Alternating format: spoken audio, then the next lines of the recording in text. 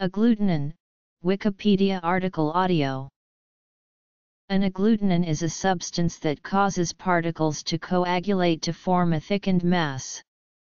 Agglutinins can be antibodies that cause antigens to aggregate by binding to the antigen binding sites of antibodies. Agglutinins can also be any substance other than antibodies such as sugar-binding protein lectins.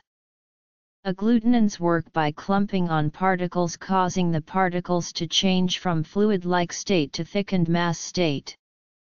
When an agglutinin is added to a uniform suspension of particles such as bacteria or blood, agglutinin binds to the agglutinin-specific structure on the particle, causing the particles to aggregate and fall to the bottom, leaving a clear suspension.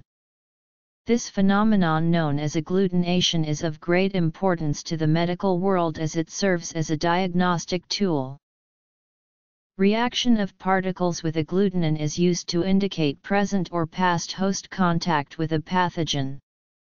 A host infected with a pathogen produces antibodies to neutralize the pathogen.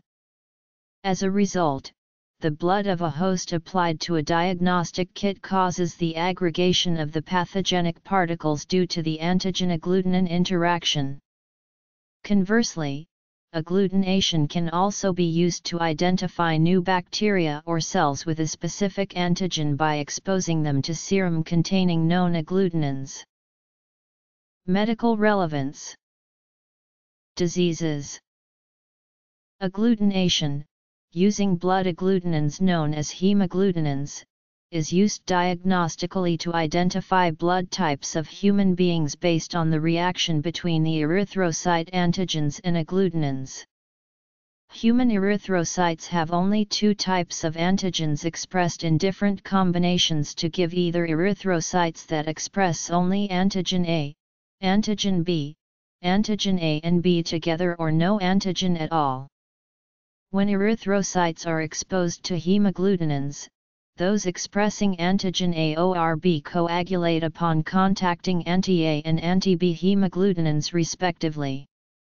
Erythrocytes expressing both antigens coagulate upon contacting either anti-A or anti-B hemagglutinins, while those not expressing any antigen do not coagulate upon contact with any hemagglutinins. This technique serves as a quick and effective method for identifying the blood type of a person, and it is essential when blood transfusion has to be performed quickly to replenish lost blood. Agglutinin might also be associated with diseases, of which the most common is an autoimmune disease known as cold agglutinin disease. In cold agglutinin disease, the body produces agglutinins or antibodies that coagulate erythrocytes and lyse them at room temperature or lower.